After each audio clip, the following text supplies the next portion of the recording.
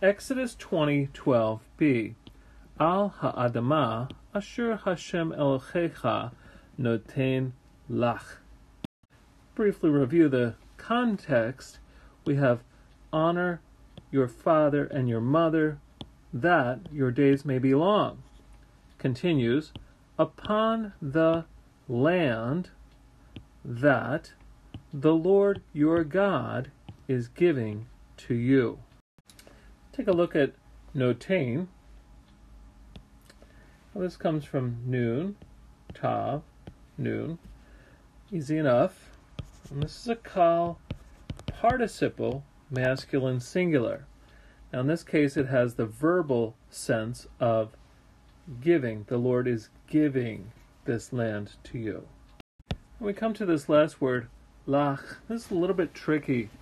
This looks like a 2fs pronominal suffix.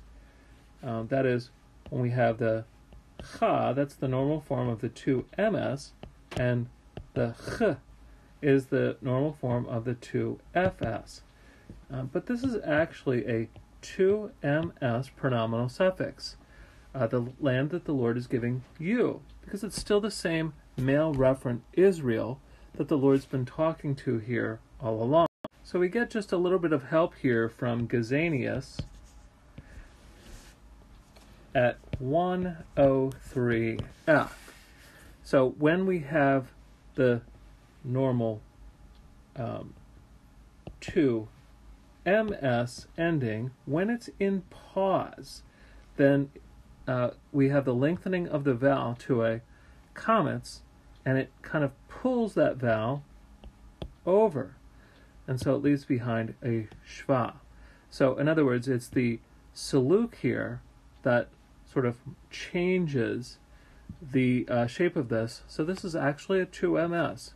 The land that the Lord is giving to you, Israel. It's very interesting to consider what happens here when we attach this.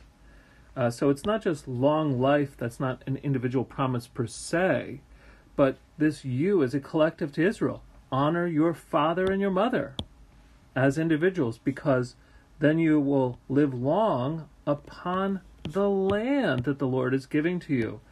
So there it's there's an exilic thread that goes back to the basic covenantal responsibilities of obeying parents.